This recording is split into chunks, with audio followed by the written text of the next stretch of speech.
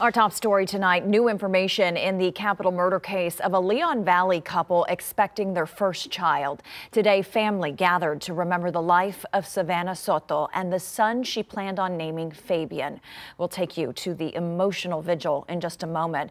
But as the vigil was getting started, police provided an update on their investigation. Tonight, new video shows an unknown man behind the wheel of the couple's car. KENS 5 reporter Zach Briggs has a closer look at the video and what it could mean to the investigation. Detectives right now are combing through days of surveillance video from several different locations.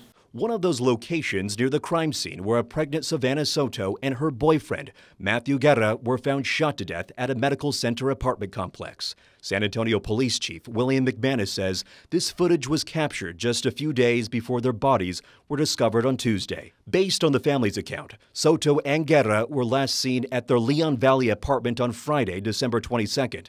The two didn't show up to the hospital on Saturday when Soto was scheduled to give birth. Here is a slowed down image of the first person of interest getting out of the Chevy Silverado. The surveillance video shows a pickup driver approaching the silver Kia Optima, which McManus says is the same car Soto and Guerra were found in. The second person of interest then pops out of the Kia, followed by the pickup driver returning to his vehicle with something in hand. What we believe right now, it was something to wipe the side of the car down with. We can't be 100% certain with that. McManus emphasized this remains an ongoing capital murder investigation.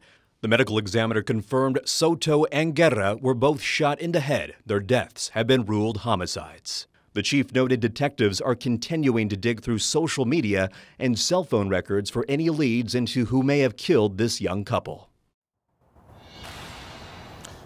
And now the police need your help identifying the two people seen in that surveillance video.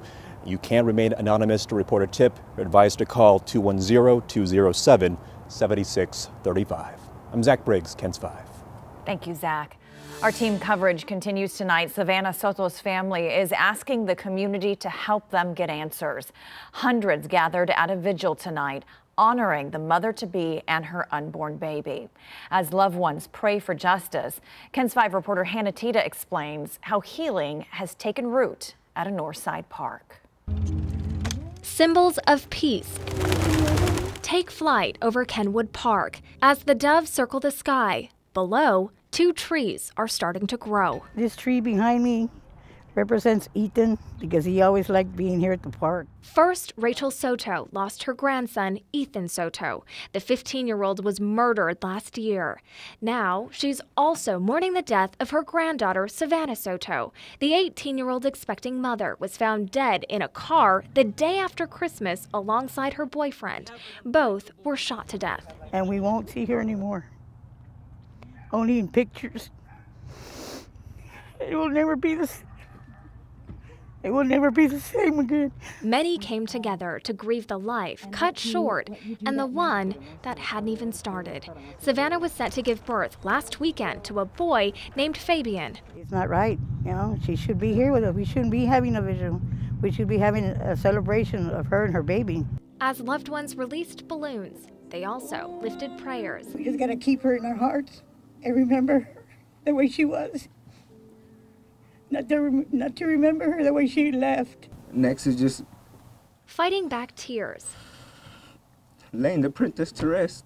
The Sotos now wait for justice. Whoever it was a coward. They didn't have no heart. But I have mercy on their soul.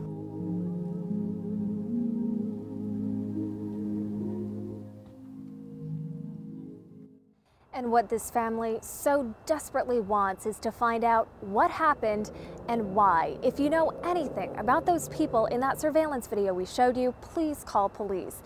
In the meantime, a GoFundMe page has been set up to help with funeral expenses. That's on our website, KENS5.com. Reporting live tonight, Hannah Tita, KENS 5. Thank you, Hannah. And you can follow this murder case from the very beginning on KENS5.com and the KENS 5 app. There you'll find all our stories, including interviews with family and police. We'll also bring you the latest developments both on air and online.